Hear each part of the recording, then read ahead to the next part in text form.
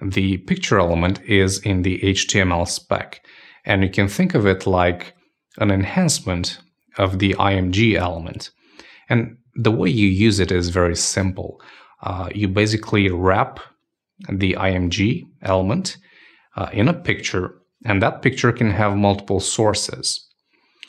And those sources will return a URL for the image, which will be sent to the IMG element, which in turn will display that image on the page. So let's have a look at how it's done.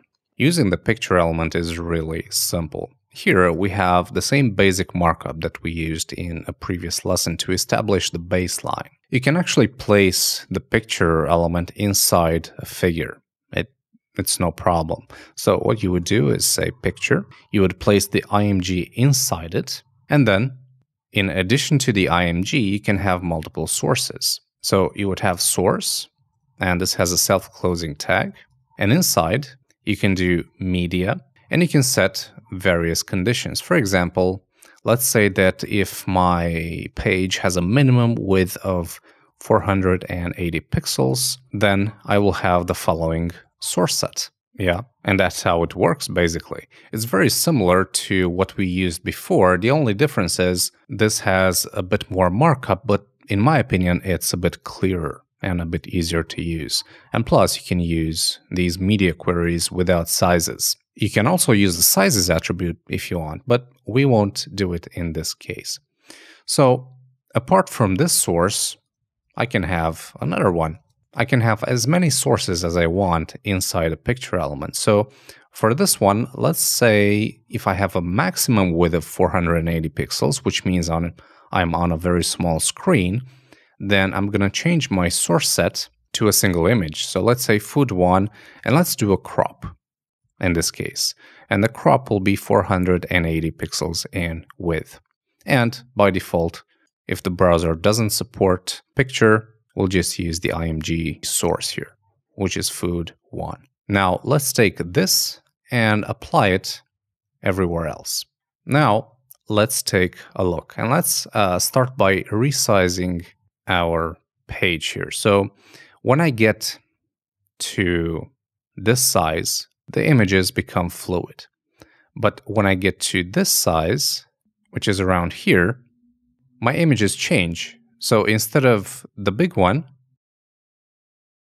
this one, I see this one, which is a crop.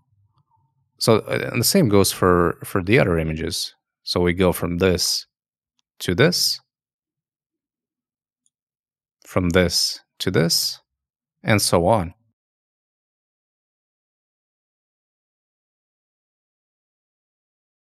This actually solves the art direction problem because on low screen sizes, we can choose to display a different image, and not just a resized version, but a cropped version as well.